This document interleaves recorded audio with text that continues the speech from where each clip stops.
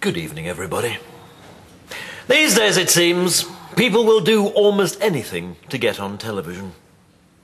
Stand behind news reporters mouthing, "Hello, Mum." Deliberately buy yogurts that are past their sell-by date so they can complain to Anne Robinson. Or video their pets being knocked unconscious by garden swings in the hope that the producer of You've Been Framed will believe it to be spontaneous. Fame is the spur. But fame, as we shall see, is like an oven-ready frozen meal for one. Not as nice as it looks.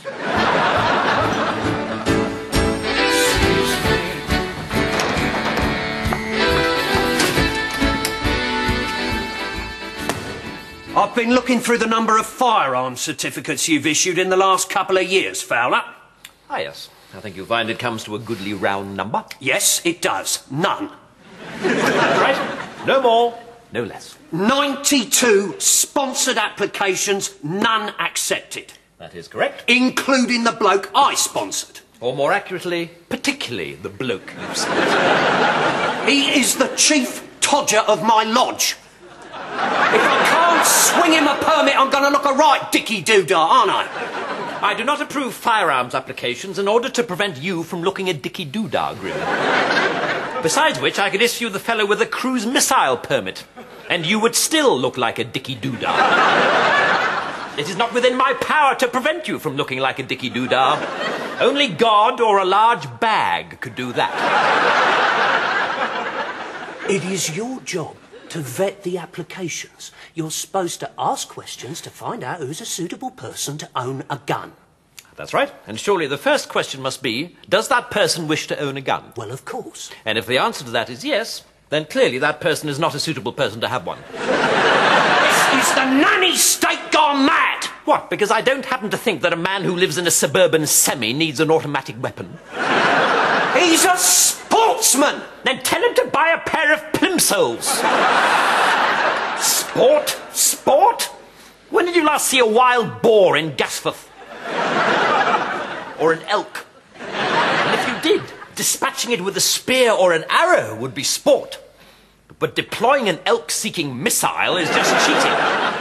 This is a civil liberties issue. You are denying my todger his rights. And what about the rights of those who do not wish to live next to an armed man? Particularly one who attends weekly secret meetings in which he puts on a dress and kisses a dead turkey's bottom. We only kiss the turkey's bottom on special occasions. Normally we make do with a chicken nugget. I am talking about the rights of the individual here. Which I consider secondary to those of the community as a whole. This town is a human nest. If you were an ant, would you consider it a matter of hymenopterous civil liberties that a socially dysfunctional worker ant be allowed to keep a pet anteater? If it was securely muzzled and tethered, yes, I would. Then clearly you are quite mad, Grim. Good day.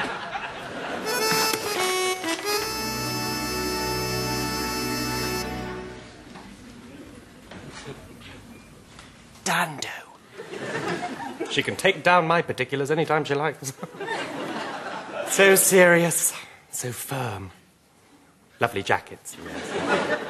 You know, I don't know what she does to the crooks, but she certainly scares me. Yes, I'm afraid the fact of the matter is crime is just so much better on the television. Well, I don't approve of this current broadcasting trend that turns police work and video surveillance into entertainment. Actors train for years to get the chance to appear on the television. But why do they bother? Just steal one and you'll be on the following night. I remember when there were other things on the television. Grumpy Scottish doctors. And dictionary games. There's marvellous royal variety extravaganzas with puppeteers from Prague who you weren't supposed to be able to see because they wore black jumpers. Timeless stuff. Clean, wholesome. Boring. Well, yes, perhaps slightly boring. I confess I normally made a cup of tea when those Greek men who jump onto each other's shoulders and end up standing on top of one another in a great big pile were on.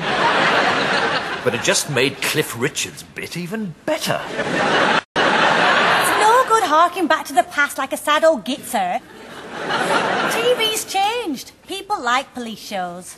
But they're so predictable. There's always the two officers. They don't get on, then they do get on. One of them's fat and gruff, the other one's thin and posh. One's a sad old drunk, the other one's a health fanatic. One of them's a woman, the other one's a Martian. One of them has 4 heads, the other one's allergic to heads. If there were as many police officers on the beat as there are on television, the country wouldn't be in the state it's in. These TV twits should come along to a real station and see what it's actually like. Sergeant, what is the matter? We're going to be on the telly! Calm yourself, Sergeant, calm yourself. Now, what is this nonsense? This fax came for you, and... A fax to me, Sergeant? Yes. Then I presume that you do not know its contents. Oh, of course I do. I always read your mail. At home. At home you do, Sergeant. But at work you wouldn't dream of reading the private communications of your commanding officer. Oh, all right. Have it your own way. What's in your fax, Raymond? I wonder if it's something exciting.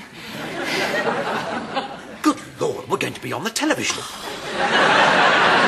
The Chief Constable has been approached by the BBC to do a fly-on-the-wall documentary about a police station. He wants to know if we'd agree for it to be ours. Now, this needs some very careful consideration. For the time being, I think it'd be best if we didn't tell CID, because you know what'll happen. Derek Grimm of Gasforth CID, come on down! Just as I feared. Have you heard, Fowler? We are going to be stars, limos, posh birds, no more queuing at Sainsbury's. I reckon we should cut a single. Starsky and Hutch did it, didn't they? Come on, silver lady, take me home. And Kojak, he had a bash. If a picture paints 1,000 words, then what can I pray? Look, be quiet, everyone, be quiet. Starsky and Hutch and Kojak were fictitious policemen.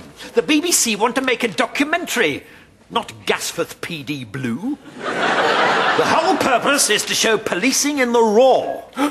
Do you mean nude policing? Now, we have to give this very careful consideration. This type of documentary can ruin people's lives. There are countless examples of people opening themselves up to the camera, only to discover that the subsequent exposure leaves them lost, empty and bewildered. Now think about it, seriously. Do we really want to bring that kind of confusion and heartache on ourselves? I want it. You know, businesslike. Because I'm a police officer. It's got to be totally sensible. Severe almost. You know, practical and absolutely no nonsense. But also, I'd like it just a little bit really sexy. You know what I mean? Just a hint of ravishing. A nod towards drop-dead bunkable. So you got that. Sensible, no nonsense, absolutely gorgeous. That'll do for me too. Yes, and me.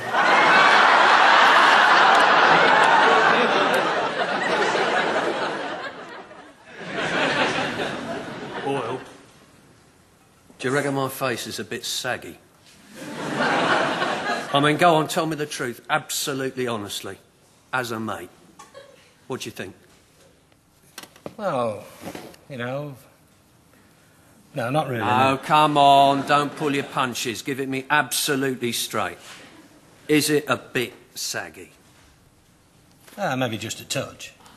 Well, thank you very much. Blooming charming, that really helps my confidence, that does.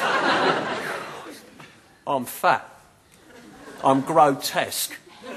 I look like I'm resting my jaw on a stack of crumpets.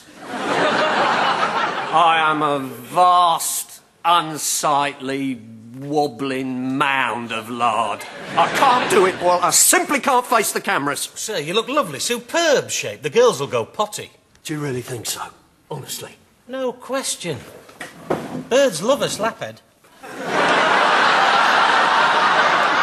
A slaphead? Well, like you were saying, sir, Kojak. The girls will be queuing up to lick your lollipop.